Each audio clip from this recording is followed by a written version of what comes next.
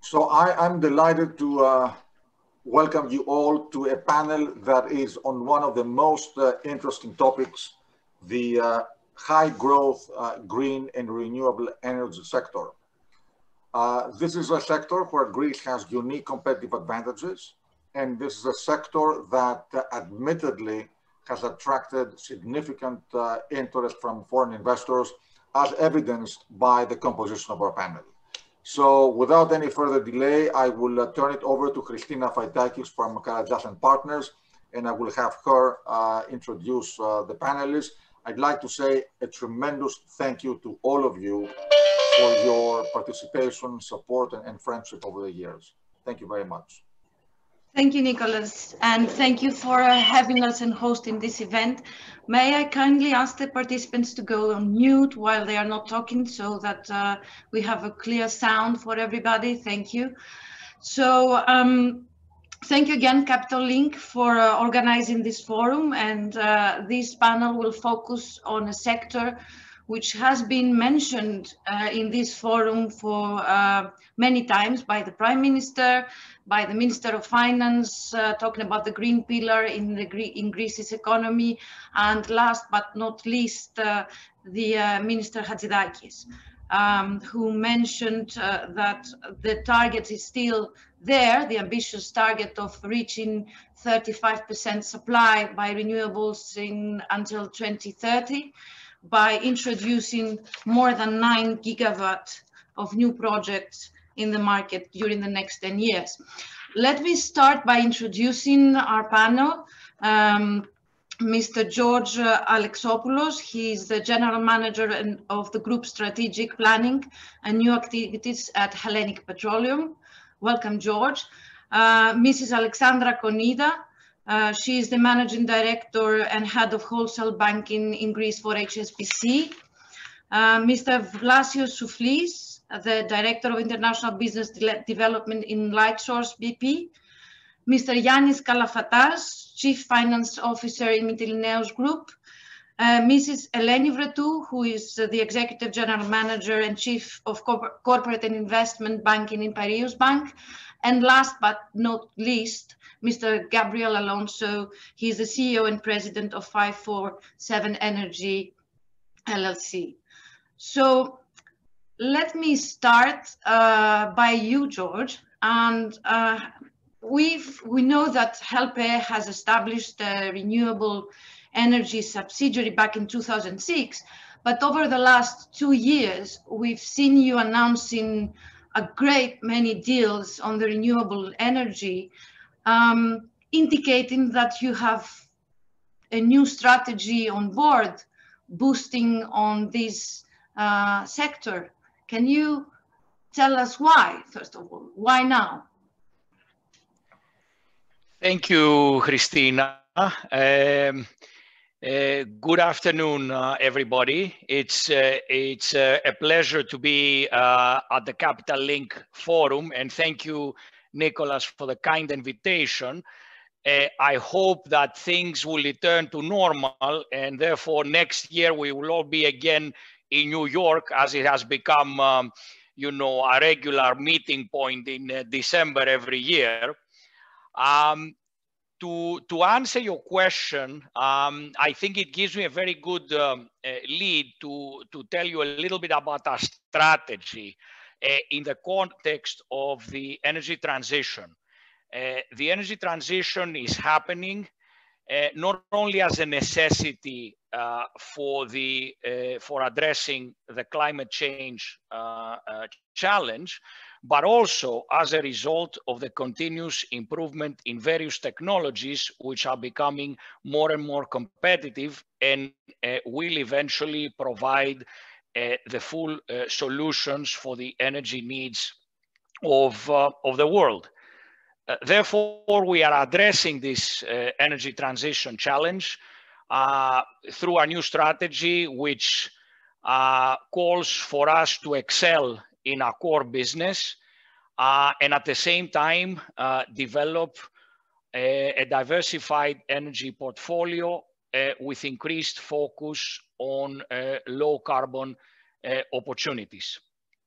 We have a sustainable growth target to improve by 50% our carbon footprint by the year 2030. So 10 years from now. It's a challenge, but we're ready for it. And where we start in all our activities, we start by constantly driving energy efficiency improvement and also undergo digital transformation. In our industrial operations, we introduce sustainable raw materials. We develop the reuse and the recycle of waste streams, and we explore the production of low carbon liquid fuels and green hydrogen. And with that, I will come to renewable power, which is of great interest to us. We believe it makes a lot of strategic sense for a number of reasons, starting with the creation of value. It provides competitive returns. It offers a strategic hedge, both short-term by hedging, in a sense, the increase in CO2 prices, but also longer-term hedging the decline of fossil fuels. It contributes to climate change mitigation, both at the national level and also at the company level. It diversifies our energy mix, and it offers numerous synergies with our core business. So we are currently developing a portfolio of 1.1 gigawatts, mainly photovoltaic and wind projects. And we aim to have a medium-term 600 megawatts of installed capacity. As you probably know, we are currently constructing a large PV project in Kozani. It is currently the largest renewables project in Greece. I'm sure it will be surpassed very soon, probably by us or by one of the other market players. It also happens to be one of the largest PV plants in Europe. We expect this project to be completed by early 2022, and we aim to achieve our goal of installed capacity through a combination of development of our own large pipeline, but we realize this takes time, and there's always projects that drop out along the way. So we're going to combine that with selective acquisitions of project, and we are currently scoping different opportunities. In any event, renewables will be a big part of our investment plans for the near future and longer term. Thank you, George. Changing to Vlassios, I mean, you are a new entry, if I'm allowed to say, in Greece. And solar investment have been underdeveloped in the past years for various reasons. Why now?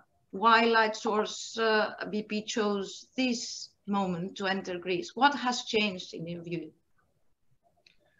Thank you, Christina, and welcome everybody. Thank you for hosting us with Capital Link. So there are a few reasons. Obviously, LightsourceBP is only a solar energy related developer. So Greece has a lot of sunshine, but that's pretty obvious to everyone. But outside of that, there were a number of factors. I've just focused on three of those that are pretty relevant at the moment. The first one is that according to the European policy towards decarbonization, Greece has built a very good roadmap and a very good, essentially, path to there.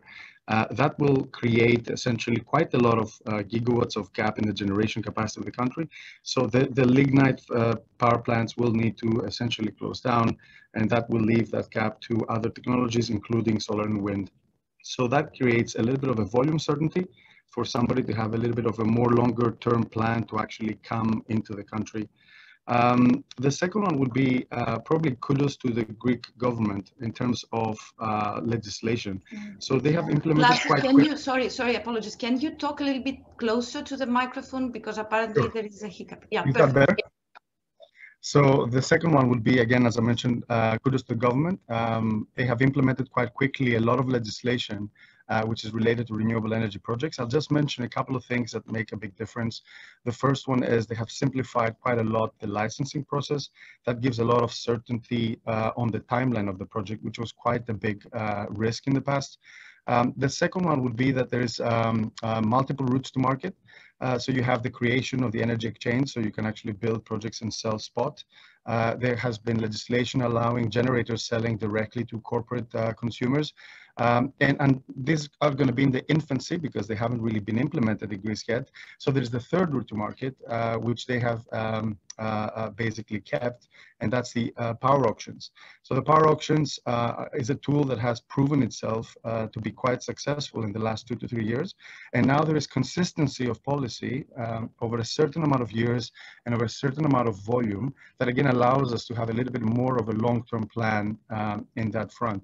So I would say overall, the government is open for discussion, but not only that, they're actually reactive to what the market requires in order to have projects that are implementable.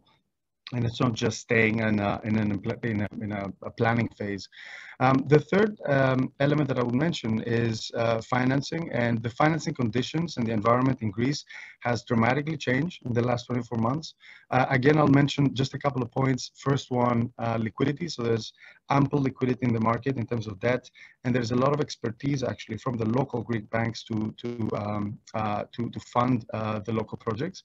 At the same time, we see a convergence on terms and conditions, convergence between those terms and conditions in Greece and offered in other similar European countries, which means, again, maturity around this type of asset class.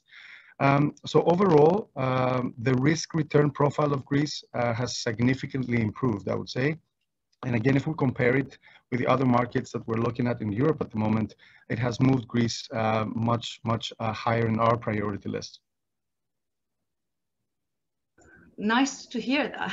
I mean, quite a positive to hear that from you. Gabriel, I mean, you know the market since late 90s, early 2000, if I'm not mistaken. Do you share Vlassios' views on how the changes, the positive changes? Yes, I completely do. I think that I can echo each one of his comments. I think I would add to that one of the reasons to be in Greece fundamentally is because you have an amazing wind resource and amazing solar resource, of course. I mean, that's without saying. Not everybody enjoys the natural resources that Greece has. I would say that a lot of things have changed in Greece over the last 23 years since I first went there working for a different company to start marketing and looking for opportunities to invest in at that point in wind energy. But I think that it is important to highlight against that. At this point in time, this administration has provided very clear and positive signals for foreign investors like us to go and invest in Greece in renewable energy. Vlassios mentioned some of those. I would also reinforce a couple of messages around the clear and transparent auction process that the administration is pursuing to contract for clean power. For example, in the last 2 years, they have awarded about 1,400 megawatts of wind energy projects, and prices of those contracts have come down 25% from the first auction to the last auction. All that 25% improvement goes straight to consumers. It's a benefit to consumers. And the reason that that's happening is because also the investors feel more comfortable about Greece in a very short period of time. So I think that the overall message is that Greece is today, when we look at Europe, a very attractive market to invest. Very positive signals from this administration, from the macroeconomic point of view, from the overall stability, political stability point of view, very strong signals that they really like They want to promote and transition to a cleaner economy. And I would say that's within the overall political spectrum of the country. And then the financial institutions, we have here a good representation, and they will talk about it and how they actually are behind in this industry. And I think that's also very positive. Thank you. I have grouped the financiers, in the last part of this round. And Yannis, I mean, Mytilineos Group has been active. It was actually one of the first companies that started investing in renewables in Greece. Do you see still opportunities? Do you feel that the market is now more mature than it used to be? Is this a continued strategy for you as well? What has changed? Yes, well, I thought that we were the least known for our renewable energy strategy, but apparently not. So let me give you a couple of points about where we stand today, and quickly I will answer your question. So today Mytilineos operates like 200 megawatt of mostly wind power in Greece. In 2022, we will reach 300 megawatt in operation. We are having another 600 megawatt of solar power in various countries, Australia, Spain, Italy, UK, and Cyprus mainly, which are under construction or they are very mature and they have reached the ready-to-build stage.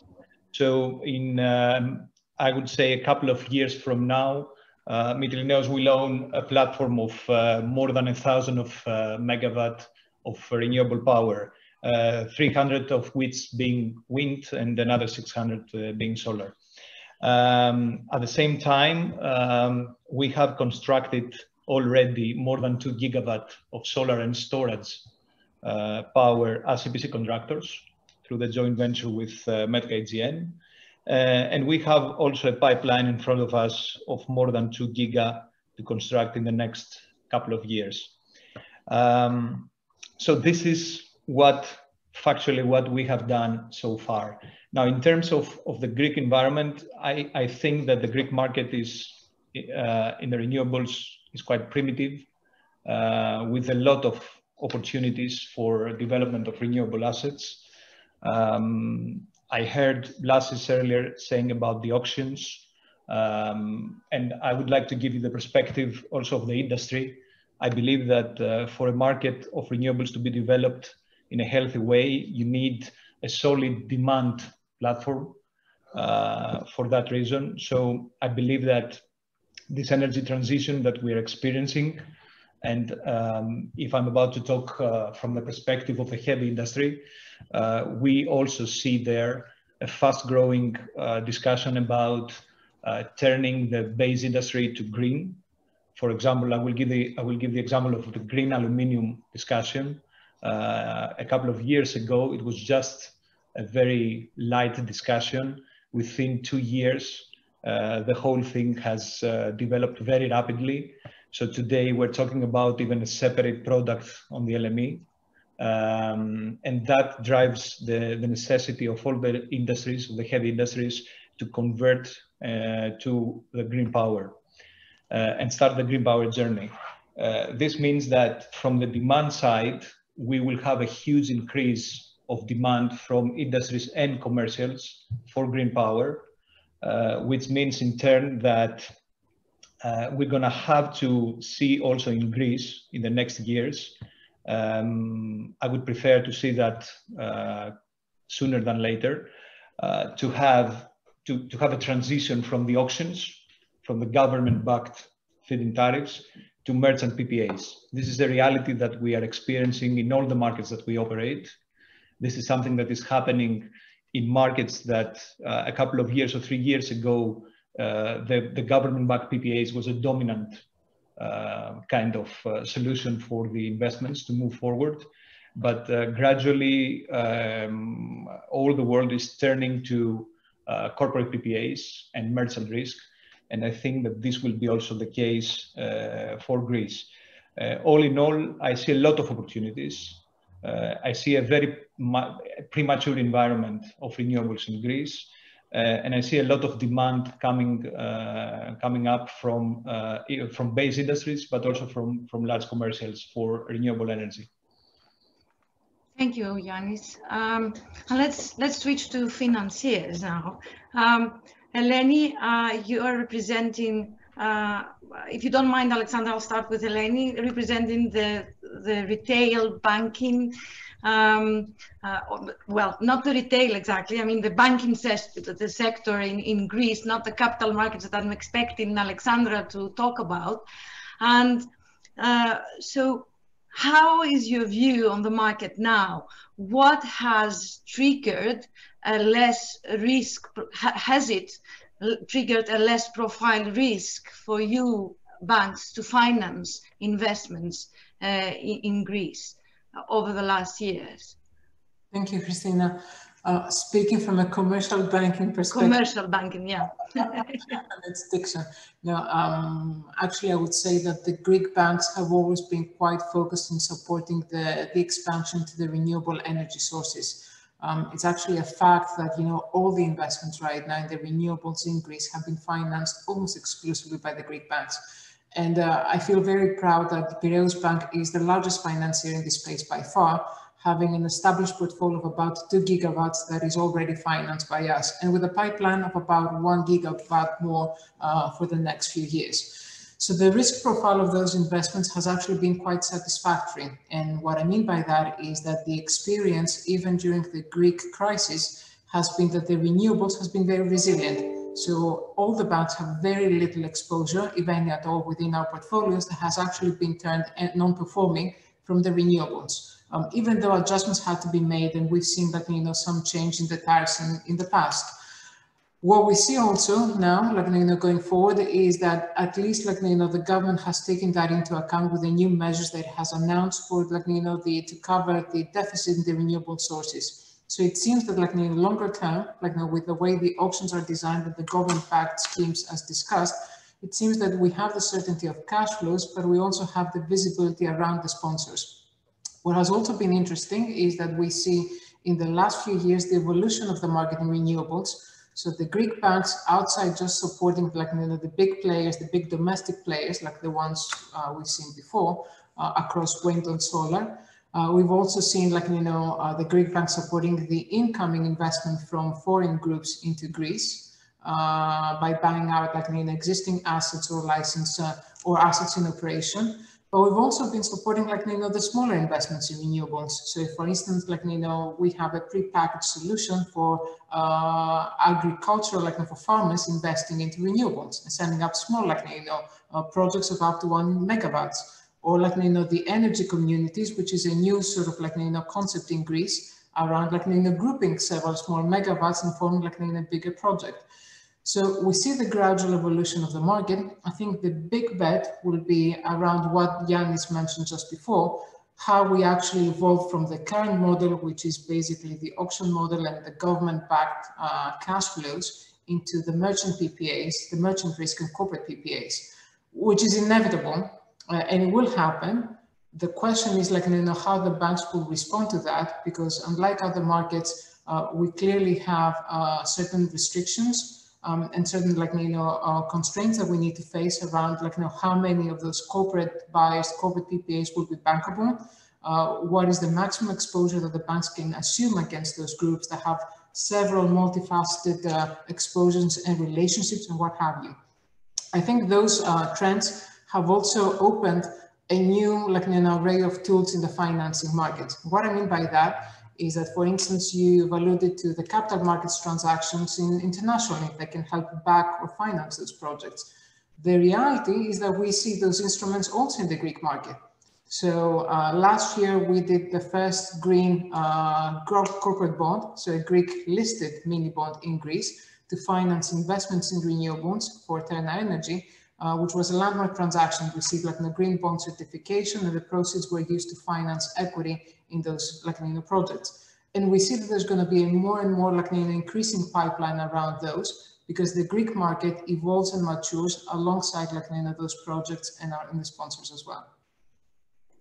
Thank you, Eleni. And I think that you opened the door for Alexandra on the green bonds issue. I mean, HSBC has been successfully advising NBG in the last 500 million issuance of green bonds. And I think that you have in mind developing this market in Greece. Am I correct? Yes, thank you, Christina. Supporting the energy transition and helping our clients, navigate this and provide financing for renewables projects is at our heart of our policy. We have recently announced quite an ambitious plan to prioritize financing and investments that support this transition to a net zero global economy.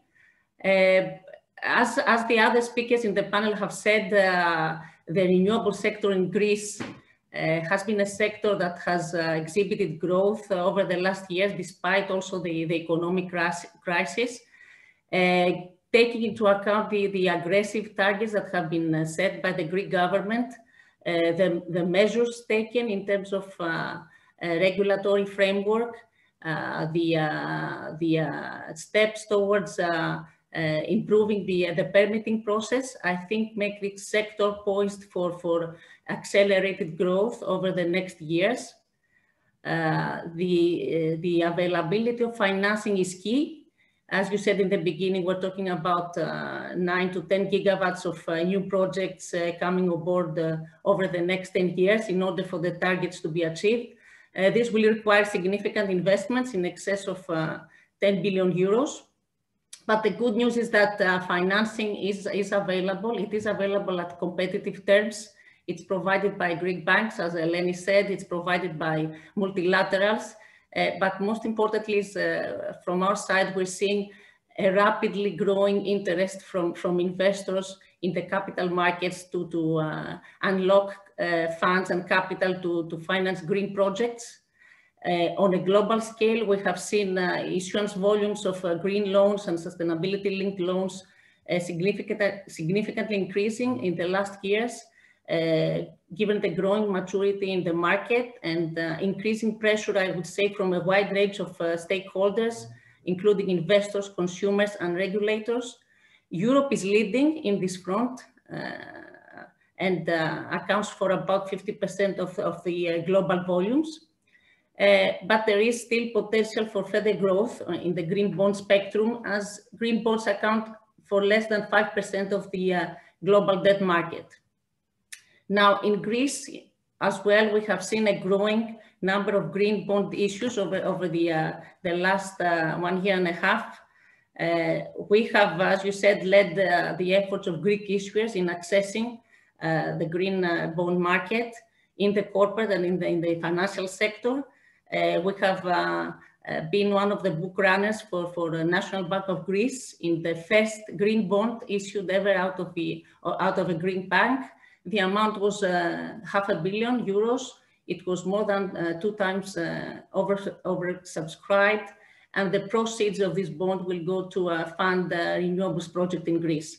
So the potential is there, the opportunity is there, and it can attract both interest from domestic players and international players, which is important for the economic recovery also for Greece and the transition into a low carbon economy. Thank you. The potential is there, it's true. The thing is to maintain the pace as well. So starting from you, Alexandra, what do you think needs to be done and I'll address pretty much the same questions to all of you. If you had the minister in front of you, what your advice would be? What still needs to be done in order to maintain the pace and achieve the targets? I believe that this is a great opportunity for Greece to not only to keep up the pace, as you say, to maintain the pace, but actually accelerate it. It's a key time for Greece to use, the renewable sector as a sector to drive the economic recovery, as I said, and align it, with the sustainability and climate goals. the most important for me is, what I said is to take some bolder steps in terms of simplifying the process around permitting, ensure that a pipeline of eligible projects for financing is being built fast. Apart from unlocking, capital from investors that have funds to invest in green projects, Greece could also benefit from unlocking capital from the Greek recovery, from the Green Recovery Plan from Europe and the Just Transition Mechanism, so that there's a huge amount of funds available for Greece to tap on to fund this energy transition. And, in terms of regulatory framework, I think, some of the speakers touched upon that as well, is, to move to the ability of entering into power purchase agreements that can drive, the further growth of renewables projects in Greece. Thank you, Alexandra. Eleni, your views? I think Alexandra covered it pretty much all, but the one thing I would add, which I think is very important for investors, is for the government to inspire the sense of stability, in the sense that it's not a never moving, goalpost around regulation. And the reason why I'm saying that is that because we've seen this particular sector being really bruised in the past because of the change of tariffs and the change of the business models. We've seen recently noise in the market around possible further tariff cuts, or how the government would address, at least temporarily, some of the issues creating the funding of the renewables account. And I think the agony of both investors but also financiers is to ensure that what is the current framework around renewables is at least stable, and there's not a moving goalpost that people are afraid that because they're taking 20-year risk or more, that tariff cuts may happen, different tax levies may be raised, etc. And I think to that respect, the government did a very solid move in terms of announcing recently temporary measures, but also a more comprehensive set of package around long-term reforms and long-term remedies, which need to be further clarified, however, as to how the burden sharing will continue to work, and we will not see similar deficits or threats around tariff cuts or whatever in the future. Okay, thank you, Eleni. Yannis, moving to you, and can I please take the opportunity to add something into your question, because you talked about demand. And there is no growth in a market if there is no demand. So can you also take that element when replying to the question, what needs to be done to keep up the growth? Okay. Well, in terms of demand, I think that demand will be there. We don't have to worry about demand. The whole world is moving from the final customer to the whole supply chain, right to the beginning.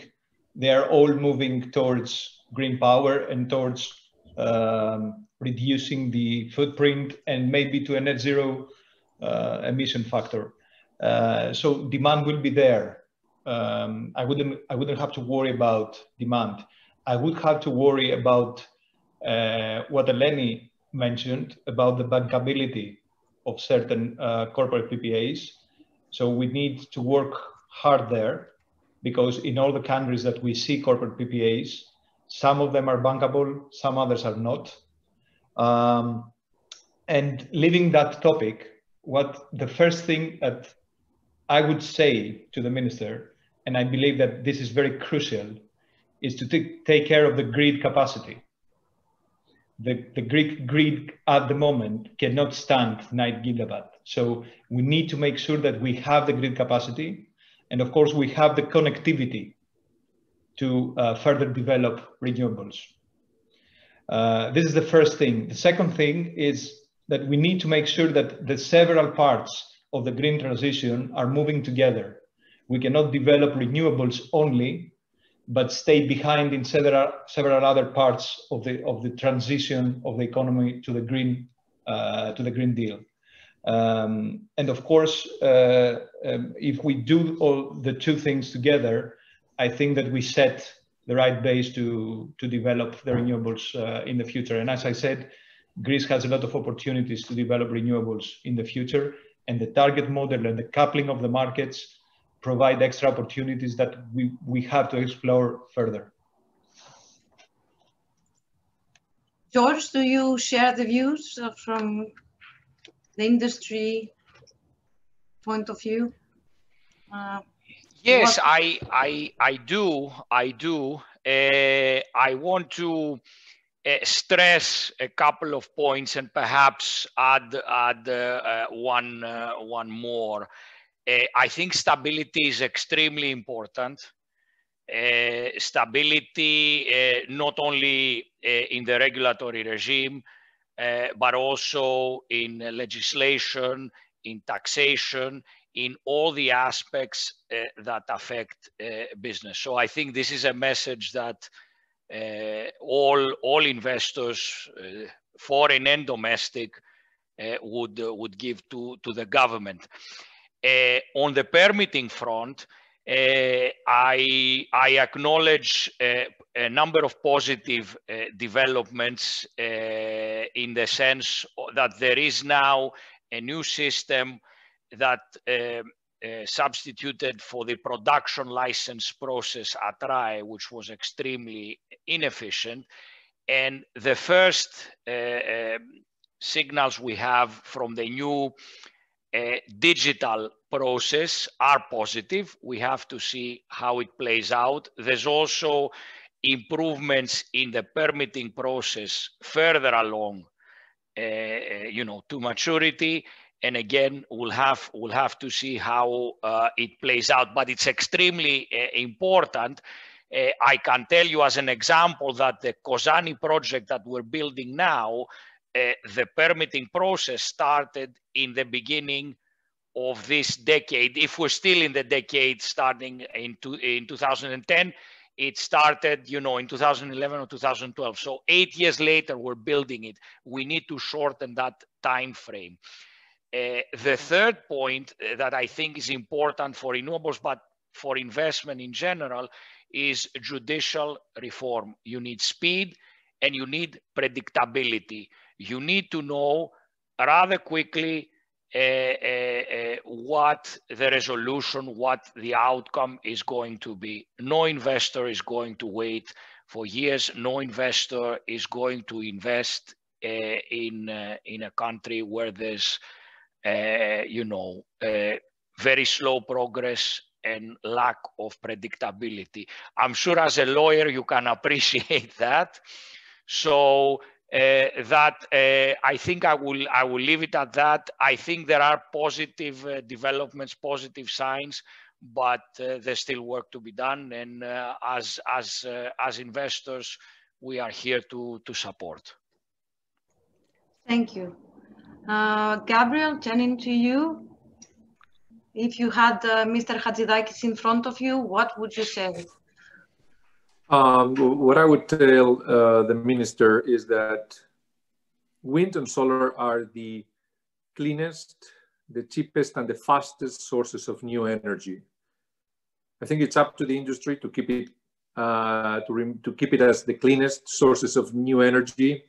It's up to the administrations and to the industry to keep it as the cheapest sources of new energy, and the auction process is the right way to accomplish that. But I think on the fastest point, I think we need the administration to provide for the right framework to permit these projects. I mean, the project that we won the 2 auctions of the last 12 months for a very large project in northern Greece, a 300 megawatt project, a wind project. This project started the permitting process in 2010, actually a little bit earlier than that.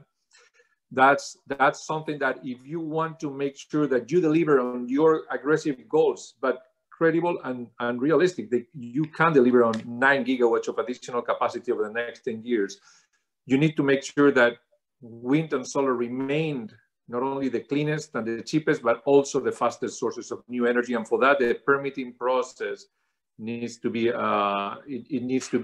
leaner. And that's something where I think this administration has already done work, but I think it needs to keep doing good work on that. I know the current special circumstances are not helping on that process, but still, the interest of the minister is there. I would ask the minister to keep focusing on that, to keep the pulse of his administration, to make sure that it is the level of bureaucracy comes down as they are hoping for and they are aiming for. Vlassios, I mean, can I add something to your question? I'm talking about the Green Deal and funds that will become available from the EU. Is this a motivation for an investor, and what needs to be done in that part from Greece? I mean, from the Greek government. If you ask me, I would say that. If you ask me, I don't know if you were asking me or. Sorry. No, I was asking Vlassios, but I mean, by all means. No, please, Vlassios, go ahead. No problem. Thanks, Gabriel. Basically, there are a couple of things. I think on the Green Deal, there is simply too much uncertainty at the moment about how these funds will be dispersed. So it cannot be part of the decision-making process of actually making an investment based on that. That is still yet to come. We are looking at it closely, but it's not part of the decision of us moving to Greece or not.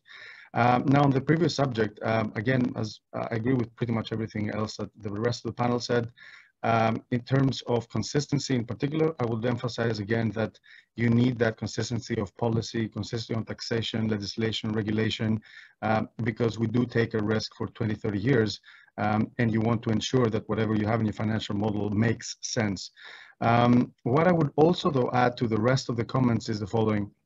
When you have a transition, an energy transition towards a market of corporate PPAs and merchant market, like a spot energy price, it takes some time for the market to mature so that investors can have confidence that the market works correctly in order to actually make investments purely on a corporate PPA background, so selling directly to corporates or selling to merchant. And there are a number of examples of that in Europe. So where there is coexisting of merchant projects, corporate PPA projects, and auctions from the government. And actually, if you see the volume and what actually moves faster are the auctions from the government that actually also, as Gabriel said, attract the cheapest pricing in terms of solar and wind because they're the most bankable counterparty in the country, essentially. So if you follow, for example, Portugal, they had a very good auction round and a very consistent drop in the price in the last 2 auctions that they had. Then Spain followed after seeing the Portugal example that basically they want to now announce new auctions. Poland, which is very similar to Greece in terms of delignitization, so they have a very big coal power demand, they are moving towards auctions in order to get that capacity replaced with wind and solar. And those 2 markets that I mentioned, they all have merchant power pricing, they all have corporate PPA legislation, and they all have auctions. So they coexist, and then the market decides what kind of route you want to go for. But at the end of the day, until 2028, the roadmap that Greece has is quite challenging. We believe that this is achievable. We have seen it happening in other markets, but one crucial and essential element of that is a big part going towards auctions. That's what I would say. Well, I'm very proud for our panel because we reached the end of it on time. I would like to thank all of you for your views. It was very interesting for a lawyer to be amongst you today. I was very honored. Thanks again, Capital Link, for hosting us. And thank you also, great thanks to the audience that stayed with us all this time. Nicholas, to you. You're on mute. You are on mute. So thank you very much to all of you for a great panel.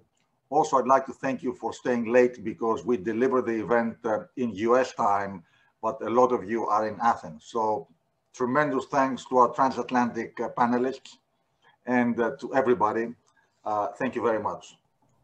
Thank you. Looking forward to meet you in person next year. Bye-bye. Let me tell you, next year we are going to have a particularly big celebration in New York in December. So please book the date. Okay. Thank you all. Thank you. Fantastic. Bye. Thank you. Bye-bye.